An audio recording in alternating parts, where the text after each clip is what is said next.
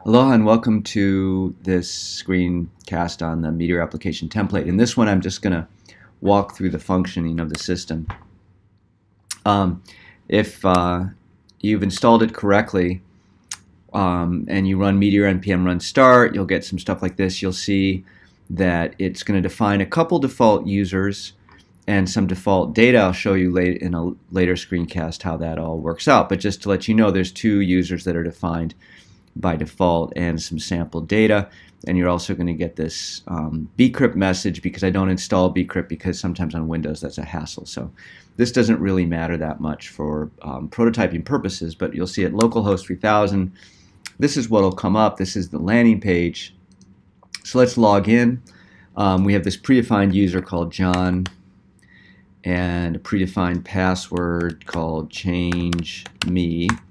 And if we do submit and we get rid of one password, we can see we go to this page, which is just like the landing page, except you can see now we're logged in as john@foo.com, and we've got two additional pages that are available to us. A list stuff page, which is going to show the data that's already been initialized for John, and we can create another one. So we could say, let's say bread, and there's 4 pieces of bread, and the condition of the bread is excellent, and we say submit, and we get this little alert saying that the ad succeeded.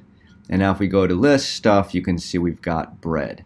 If we decide that this wasn't the right entry, we can go to an edit page by clicking on this link, and then we see bread, and we decide, the bread wasn't really that good, it's actually only in fair condition.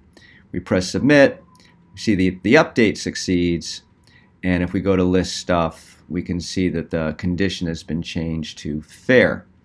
So that's basically it. And I want to note that if we go back to this, you can see that we did create bananas and boogie boards for the admin user, but we don't see that when we're listing the stuff associated with John, because this is a multi-user app in it, and we only show the data associated with a particular user. In another screencast, I'll get into how we actually do that. So that's basically what you need to. I guess we can also say that there's a certain amount of error checking that goes on with this form stuff, and I'll talk about that later when we talk about forms. For now, for the walkthrough, I just want to note that there's a second user that we'll now look at called the admin user.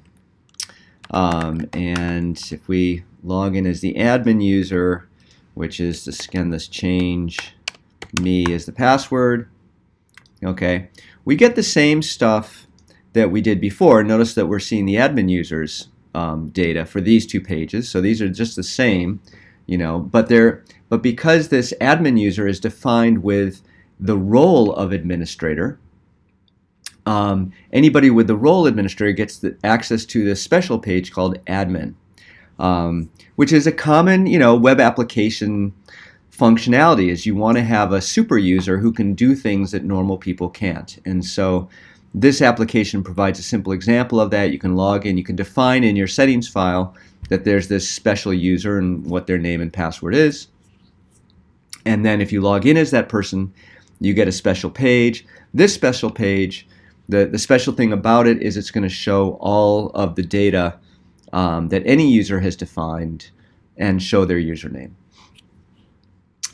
So that's the basic run-through of the functionality of the system. There's this sign-out page. And given that, let's go on to the next sections where we talk about the internals.